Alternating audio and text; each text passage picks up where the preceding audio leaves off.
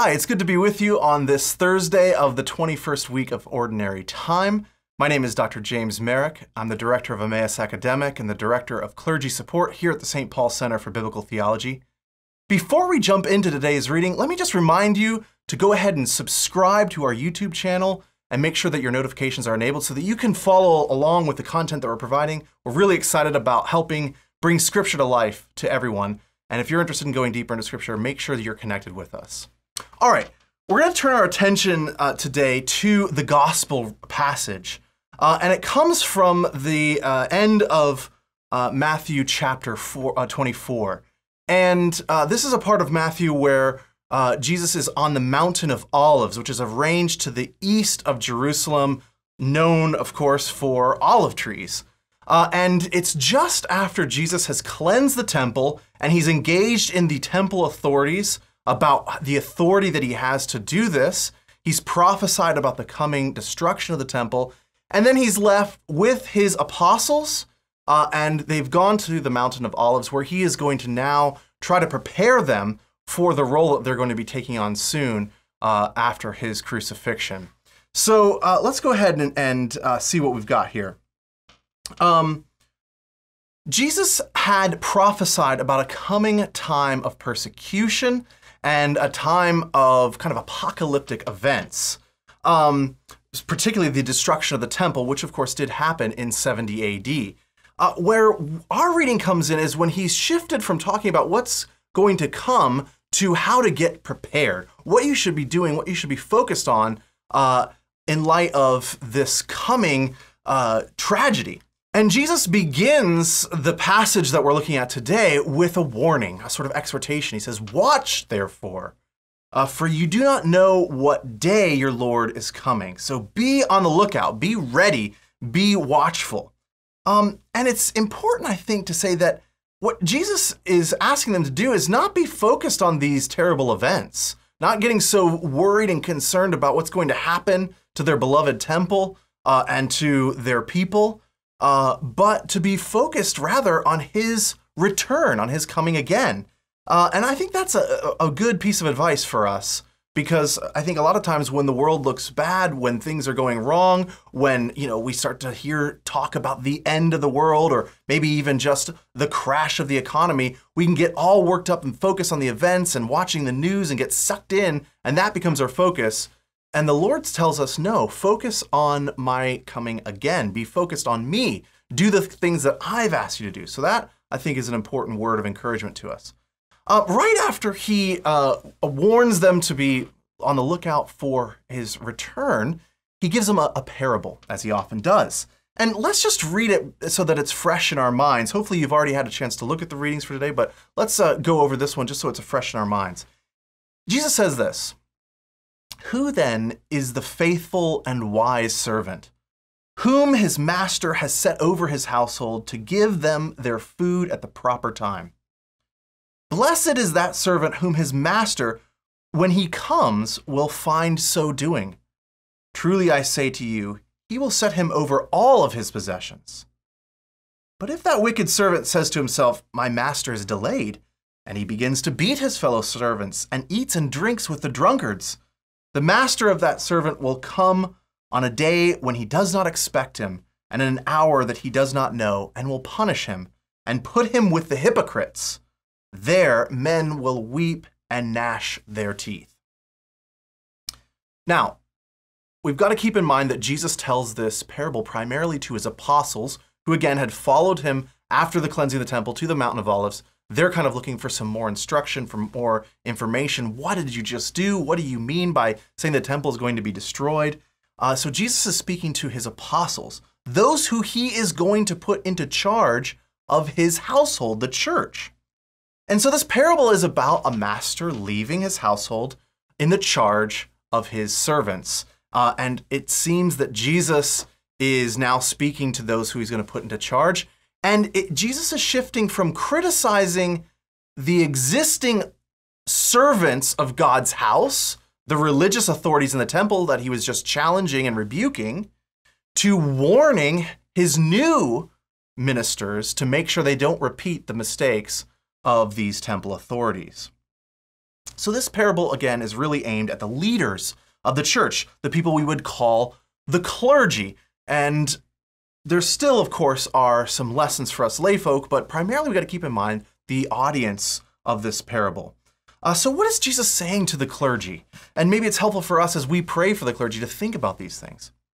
Well, Jesus tells them that they should be focused on his return. They should be ready for him to return at any moment. That's the first thing that sets apart the faithful from the unfaithful servant. The faithful servant is ready and focused on the return of his master. Now, my wife and I have been blessed with 6 children, and from time to time, we go out for an evening and we have a babysitter. And we've had different experiences with different babysitters, as maybe you have as well. Sometimes, and actually quite frequently, we return home before we told the babysitter that we would, not for any kind of sinister reason, just because the night got done early, and so we come back. And it's very interesting to see the sort of maybe faithful babysitter versus the unfaithful babysitter, right? We've had times we've walked through the door to find the babysitter on the phone, talking maybe to her boyfriend or something like that, kind of with a look on her face like, oh, I'm not ready for you. And we see that the kids have been put in front of a movie. They've been allowed to eat away from the dinner table, so there's crumbs everywhere. Their plates with half-eaten food are scattered about the house. The basement is trashed. There are toys everywhere. The dishes haven't been done. The house is in a state of disarray. And you can tell that, she was kind of not prepared for us to arrive, and that she was going to do a mad scramble to clean up, just before we were supposed to get home. And of course, we've had great experiences too, where we've come home and the babysitter is with the kids, maybe reading to them, getting them ready for bed. The dishes have all been done. Dinner has been cleaned up. Everything is in good order, maybe even better order than what we left the house. So I think this is a helpful illustration to think about, two different ways of approaching your responsibility. Are you ready for the master to return at any moment? Are you ready for the parents to come back? Or are you going to just sort of let things go until the last minute? That's the crucial difference. The good servant is like that babysitter who's ready at any moment for the parents to return. They've got the house in order. They're doing their responsibilities. They're keeping on top of things. They're not shirking their duties and using their master's absence as a time for them to kind of do what they want to do. Now, before we turn our attention to the faithful and wise servant and what traits characterize that servant, let's just look at how Jesus characterizes the unfaithful servant. So we're taking things a little bit out of order. Jesus suggests that the unfaithful servant treats the master's absence as an opportunity or an excuse to kind of indulge themselves, right? The master's away, so the mice will play kind of thing. They're going to treat the master's household like their own personal playground. They're going to use their master's goods for their own personal gain. So in the context of this passage, Jesus says that rather than feeding the master's family and the occupants of his household, they actually abuse them, all the while, quote unquote, eating and drinking with the drunkards, right? So they reject the people who are actually the master's people, and they go off and play with other people they find more interesting. Clearly here we have an image of a servant, or again, thinking about Jesus' audience, a clergy person who resents those who have been left in his charge. We have a person who, rather than provide for the needs of the faithful, attacks them when they ask to be fed, right? That's the kind of response they get. Oh, don't ask me to do this. I don't want to be bothered with your requests. I want to do what I want to do. I don't want to care for your needs. That's the kind of attitude. So the master's absence becomes an excuse for the clergymen to do as they please. And they spend their time cozying up with the wrong people, right? Not the people who are in the master's household, but those who likewise don't care about when the master is going to return. That's not their concern. Elsewhere in the scripture, we hear about the worldly people or the wicked people. That's the drunkards, the people who are not concerned about the things of God. So you can see that the unfaithful servant or the unfaithful clergyman is someone who decides to give up on their responsibilities and focus instead on trying to be accepted and to live like those who are outside the master's household. The faithful servant, by contrast, keeps the house in order. That's where his heart is. His heart is in his master's house, right? And he is also aware that at any moment his master can return, so he wants to be found being faithful. He wants to be found doing his duty. And Jesus describes the faithful servant as feeding the people in their time of need, right?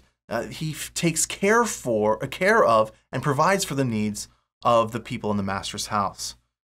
Clearly this means the clergy should feed the faithful with the Lord's food. In other words, they should teach the scriptures, they should preach good homilies, they should catechize those in their care in the church doctrine. They should carefully administer the sacraments, principally the Eucharist, taking care to make sure that those who receive it are doing so in a manner in which they can actually be nourished, right? In a state of grace, in other words. They should conduct themselves virtuously and honorably, being an example and inspiration to the faithful, not a stumbling block. Now, as we reflect on this parable, we probably have in mind clergy who are more like the faithful servant and those who are more like the unfaithful servant. You know, we probably experienced some clergy who are more like the unfaithful servant in that they resent their religious work. They don't like it. They don't seem to be very fond of it. They seem like they would rather be doing something else that's more interesting or more acceptable to the world at large.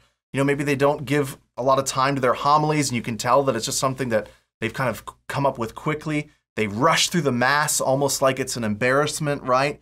They seem eager to get it over. They're annoyed with people who ask them, say, if they can use a room in the parish to have a Bible study, or if we can do some sort of event at the church, or maybe that we can have more opportunity for Eucharistic adoration. They shut down those things really quickly and kind of angrily. And they maybe try to run the Lord's house like it was just any other thing in the world. But hopefully we also have had good experiences with clergy. Hopefully we also know some who are more like the faithful steward, those who pour themselves out in feeding the Lord's people, who emphasize catechesis, who are good preachers, and who carefully administer the sacraments. So as we meditate on Jesus' words here in Matthew 24 at the Mountain of Olives, let's first give thanks for those faithful clergy who are doing what they can to feed the Lord's people, to manage his household well, to be good servants. And let's also pray for all bishops, priests, and deacons that they would be like the faithful servant and not give in to the temptation to be like the unfaithful servant. Thanks very much for listening. Here at the St. Paul Center, we're very excited about bringing the scriptures to life for all the faithful. And so make sure that you're subscribed to our channel and that you're following us on social media so that you can find more great content that helps you understand the riches of the Word of God.